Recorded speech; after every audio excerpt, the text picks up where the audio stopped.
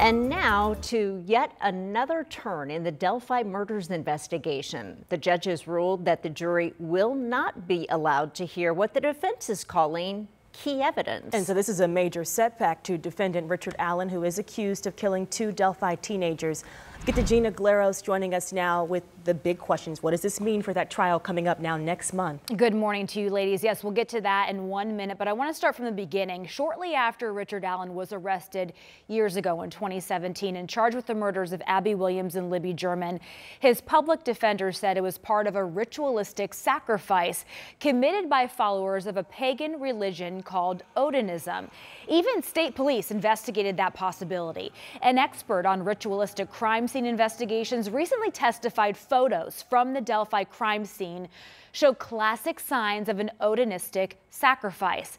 Well, now Judge Frances Gull ruled none of that evidence or information about alternate suspects can be heard by the jury. She said the defense team failed to show a clear link between Odinism, the alternate suspects, and the murders.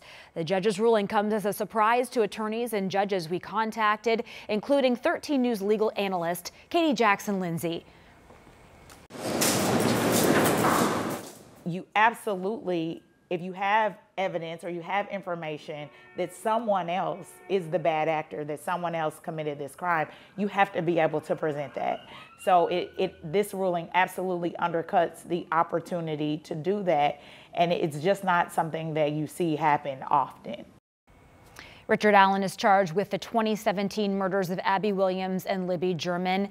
As for that trial that is set to begin next month, this latest ruling by Judge Gull against Allen and his defense team raises a lot of questions about whether the state court of appeals might reverse the judge's decisions and order a new trial if Allen is convicted and decides to appeal. Just another obstacle. And your heart hurts for the families that are caught in the middle of this, if this continues to be delayed. Gina, thank you.